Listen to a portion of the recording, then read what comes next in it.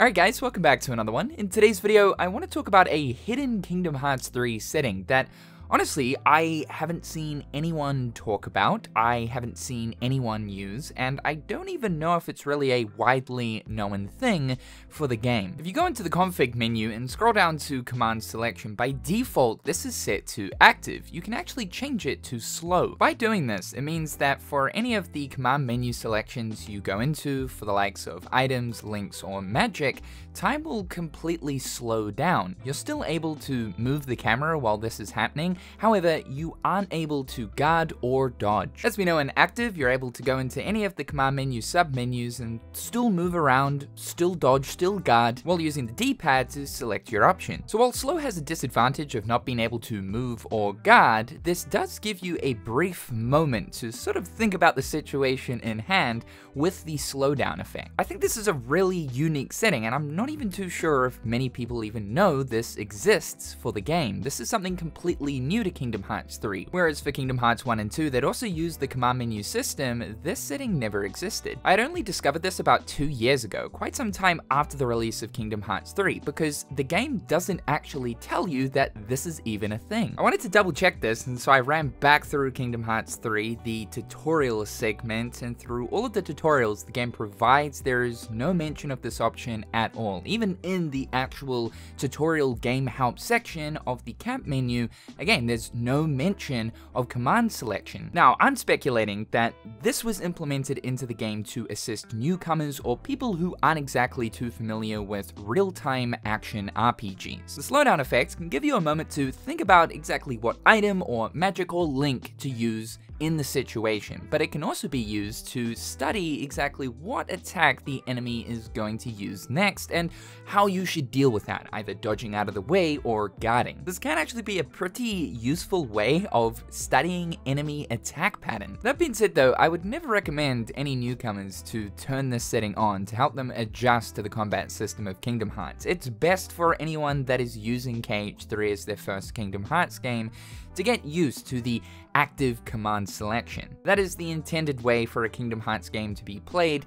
everything happening in real time, selecting your items, selecting your magic. Of course, most of the time in regards to magic, you're going to be using the shortcut menu, so there's never really much reason to scroll down into the actual magic sub-menu of the command menu. But for what it's worth, I think this is just a really cool and unique hidden setting for the game. It provides some really cool visual effects. I mean, the slowdown effect here can be accessed anytime the sub-menus of the command menu can be accessed, and that's basically at any point in combat. Using this partway through a combo can provide for some really cool cinematic moments. And because the combat system is playing out at about 380 miles per hour for a Kingdom Hearts game, it's actually kind of unique to just sort of slow down time and to really take in everything that's happening with all of the cool visual and special effects that Square Enix implement into each attack, especially during a boss fight. I managed to capture a ton of hilarious moments of Sora just being thrown around